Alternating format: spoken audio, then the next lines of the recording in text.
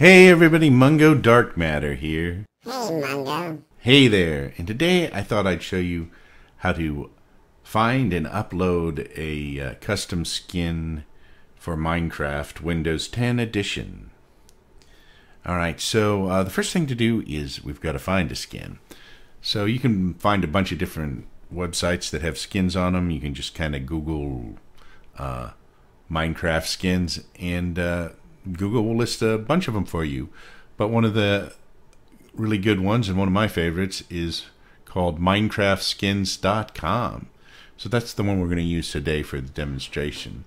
So when you go to the website, it comes up and it shows you the top skins. These are the ones that people are downloading and seem to like. You can also go to the latest skins, the most recently commented skins, or you can go up here to this little search bar at the top and you can type in a search term. Like if you wanted to find a skin that had sunglasses on it, you might type sunglasses in there, and as long as the description or the title of the skin had sunglasses mentioned in it, it would pull it up in the search. So we're going to go to latest, and you can just kind of browse through these as you like, and there are many pages. You can browse to the next page and so on and so forth, but we're going to pick this one right up here towards the top here, because I thought this was kind of an interesting and well done skin. So what we need to do is go over here and download this skin, and then we're going to save it.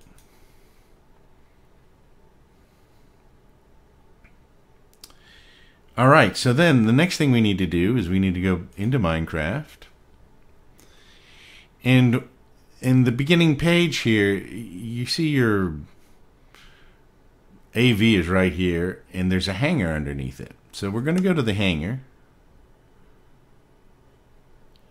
and there are like three choices here. One of them, Steve. So these two here are the default ones that come with Minecraft. This third one right here,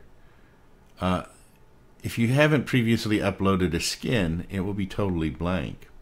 So if you click on this, you can choose a new skin by clicking right up here, and you need to navigate to your downloads folder. It's already navigated to it on here, and you should find the file you downloaded. This is it right here. So we're going to click on that, and it will give you a choice. Choose the correct model type for your skin, and we're using the classic. There's also a slim kind of version of the AVs used in the avatars used in Minecraft, so we're going to use a standard one right here, and then all we have to do is go confirm, and you see it appears right here on our main screen. So we've already gotten it to load that, and if we want to go in here and go to play and pick a game, any game, and see what it looks like, here it is right here. So this is what it looks like in the game. This is what it looks like when it's moving. So really, until you try out the avatar or the skin, you don't know what it will look like exactly. And all I did to be able to see what the avatar looks like is, if you hit F5, you can switch your view. So this is the normal, the default view in Minecraft, which just shows you what you have in your hands and then what you're looking at. But if you hit F5 the first time, you'll see the back of your avatar. If you click it a third time or a second time, you'll see the front of your avatar, and hit it again, it goes back to the standard view. So that's what the avatar looks like now. And so that's how you find a skin and upload it in Minecraft Windows Edition.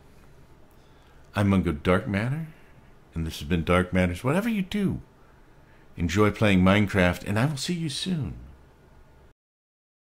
Don't forget to like, share, and subscribe.